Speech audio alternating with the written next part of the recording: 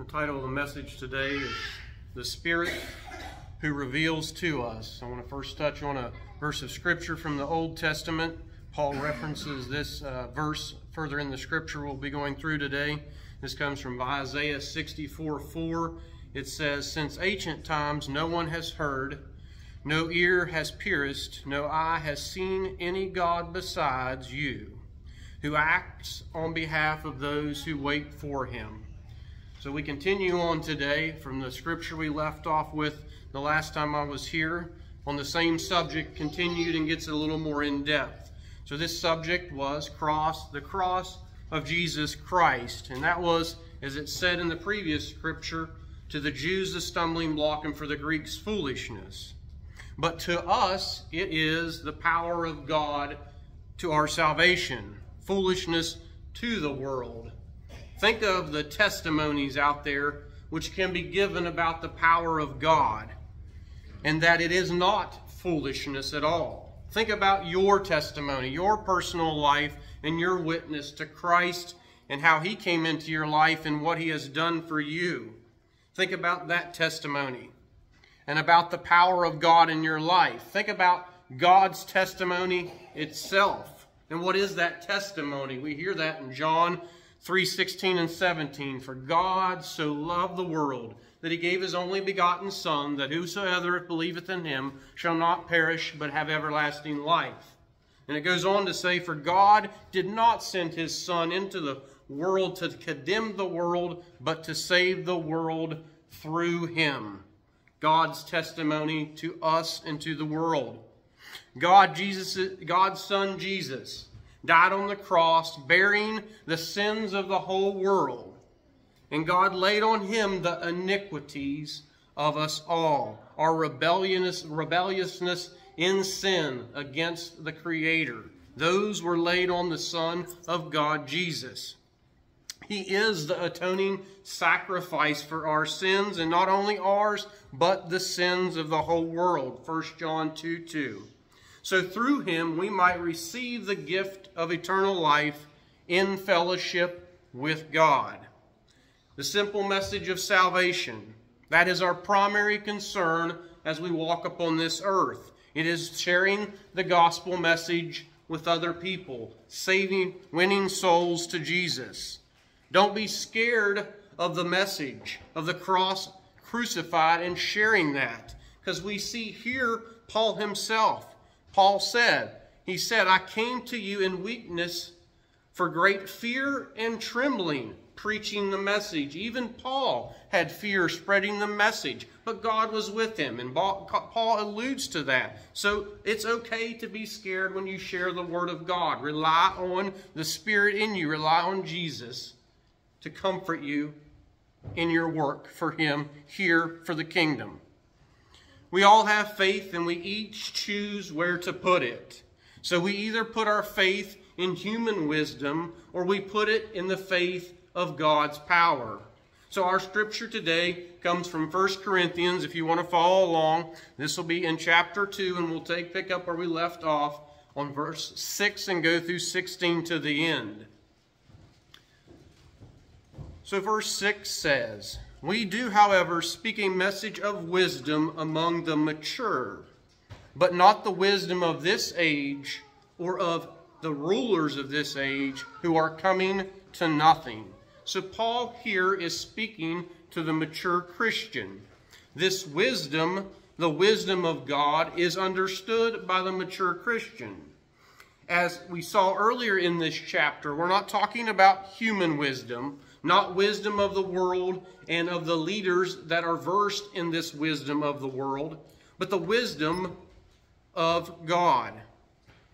So that wisdom of the world will be forgotten. That wisdom does not provide the answers. When you go down the path of human wisdom, you will end up continuing to ask questions that you do not have the answers for. The world would lead you to believe it is all-inclusive and it provides the answers, but it does not. So not worldly wisdom like evolution. Evolution doesn't answer the how. The Big Bang doesn't answer the how. Creation without a creator doesn't answer the how. So just think about kingdoms that have came and went, kingdoms that are lost over time. There's kingdoms that we know nothing about because there's no documentation. So that wisdom is gone. Wisdom of kingdoms that we are familiar with. Wisdom of kingdoms like Lenin in Russia or Hitler in Germany and so many more. Their wisdom of what they thought was human wisdom is gone now. But notice, the wisdom of God never goes away. It goes from generation to generation. The truth stays the same for each and every generation. The more we understand God's word and how his plan works, the more wisdom you gain. God's perfect plan is amazing. And to fully understand it, you must spend time in the Word, in the Spirit, letting the Spirit discern that to you. No, we declare God's wisdom a mystery that has been hidden and that God destined for our glory before time began. So the wisdom we speak of is the mystery of God. Mystery in this context means a hidden purpose, the secret will of God, the secret counsels of God and his dealing with the righteous, which are hidden from the ungodly and wicked men, but plain to us who are godly in his sight through his Son. We can see the mystery that was written in the Old Testament, and that is here, now, and visible, has been made known to us. Mystery that is now revealed. God's wisdom, which is Jesus Christ. His plan that was previously hidden, that was planned before our creation, planned before the creation of time. The mystery was made known to us, those who will look at it and look for it and turn to God. He made it for our ultimate glory before the world began. For our glory here, the glorious condition of the blessedness into which is appointed and promised that true Christians shall enter after their Savior's return from heaven. So for our glory, our return back from our fallen state, our rebellious, sinful nature. None of the rulers of this age understood it, for if they had, they would have not crucified the Lord of glory. This mystery was and is not understood by the world. It is declared in the Word of God. If they had known the Word of God, they would have not crucified our Lord. People are still blind to the Word and to the saving grace that lies within.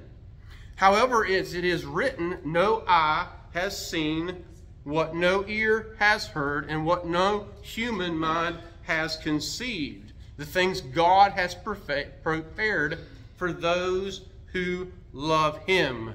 God knows the heart. He knows who loves him, and he knows who's in opposition to him. There are people who refuse to accept the love and the truth, and this was evident to Jesus as he walked on the earth.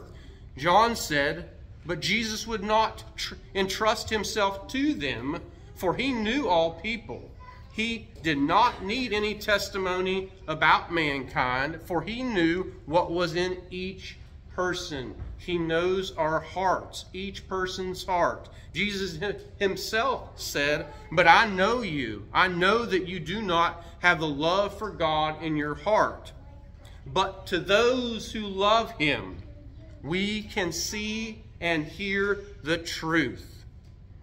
These are the things God has revealed to us by his Spirit. The Spirit searches all things, even the deep things of God, revealed to those who love him, to me and you. How does it say? By his Spirit.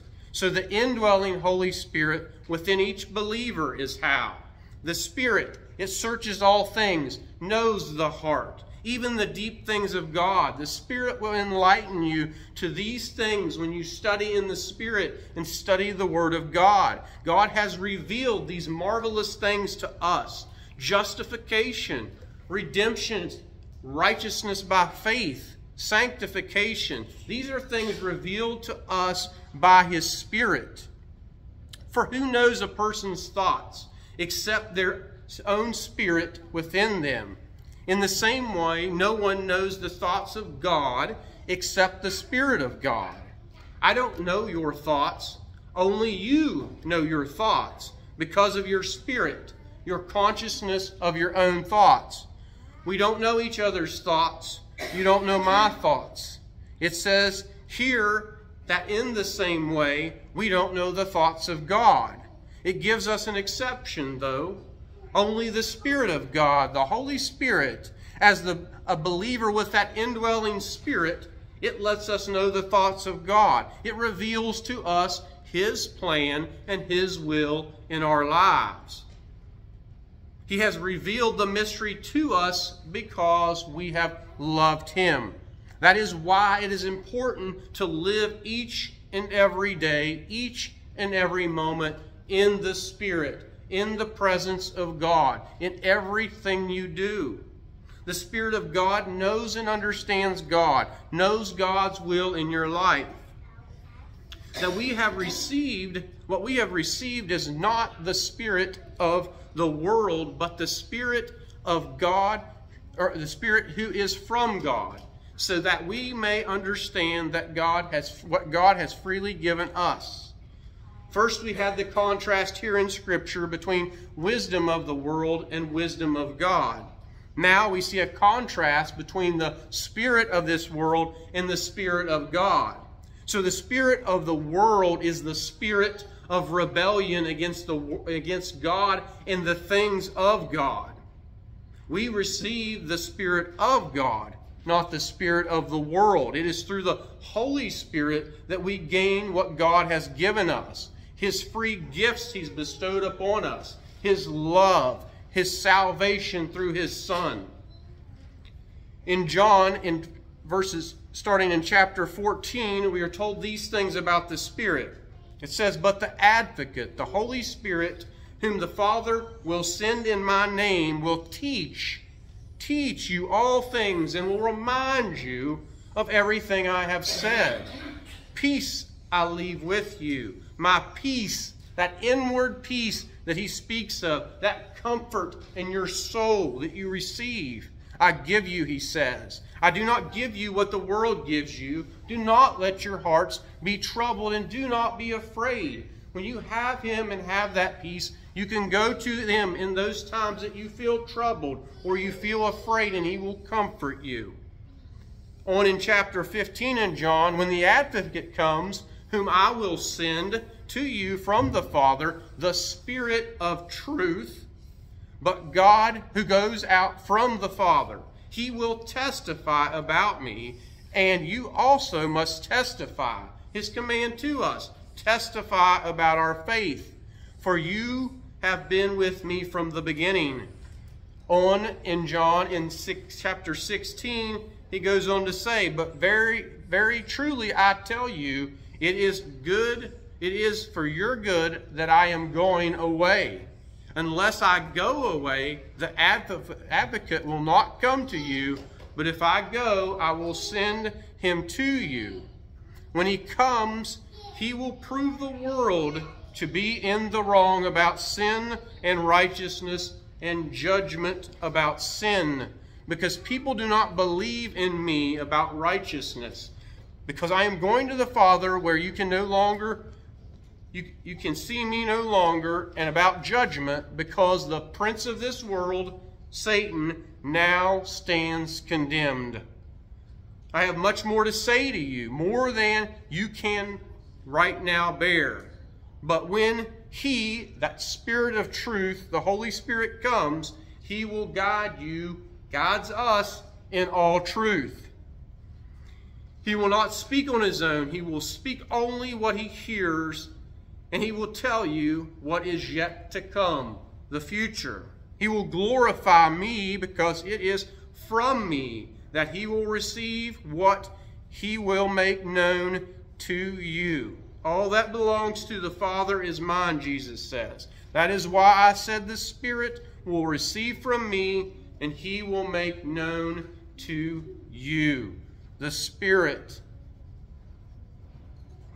The Spirit revelation of God's plan of salvation and redemption to man in each and every one of us.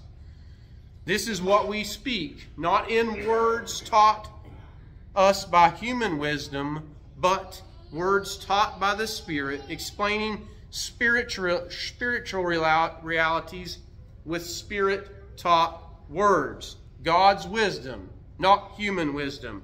God's wisdom is given through the Spirit, His Spirit, to those who will accept it, to those who will turn away from the spirit of the world, that spirit of rebellion, and see with the unveiled face the mystery of God. As for you, you were dead in your righteousness, transgressions, and sin, in which you used to live, when you followed the way of this world and the ruler of the kingdom of the air, the Spirit who is now at work in those who are disobedient.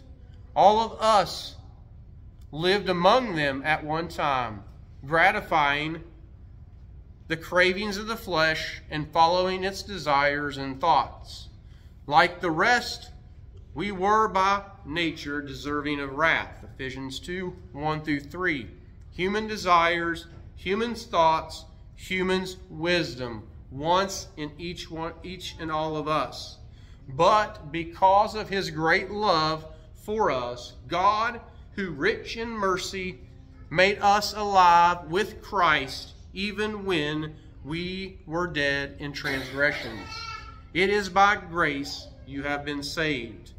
Spirit-taught words, God's power, God's wisdom.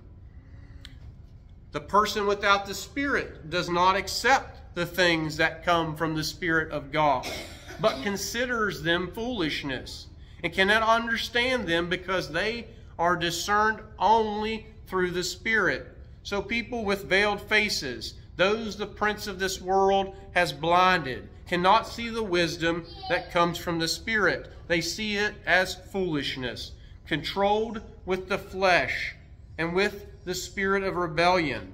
The natural man cannot understand the things of God, God's mercy, God's love, God's justification, God's salvation, God's peace, having contentment in God, the joy of the serving the Lord, living in fellowship with Him.